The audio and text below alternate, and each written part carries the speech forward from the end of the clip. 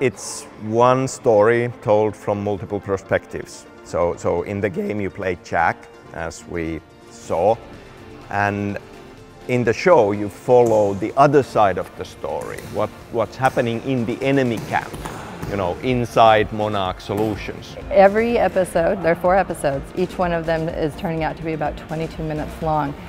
That being said, we shot about 40 minutes of content for each episode. It gives the player real agency and a really unique experience that they drove. The game and the show are interleaved in the intended experience. You play through an act of a game which climaxes or culminates into this, what we see as a player-generated dynamic cliffhanger.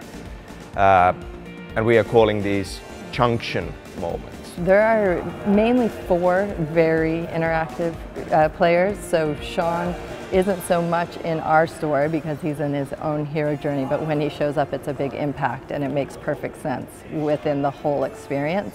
The others, yes, we were making sure that we were checking in at all times, that if this happens here, is that okay?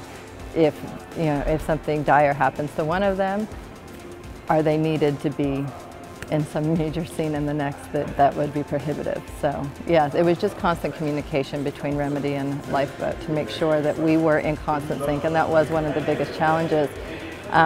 But with time and a lot of care that went into it, I think we were able to do it pretty well. You take control of Paul Serene, our bad guy, who has this time power, where he can see glimpses of different potential futures.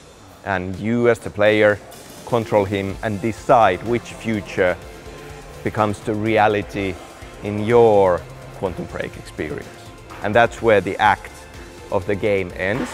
And at that point we unlock the next episode of the show for you.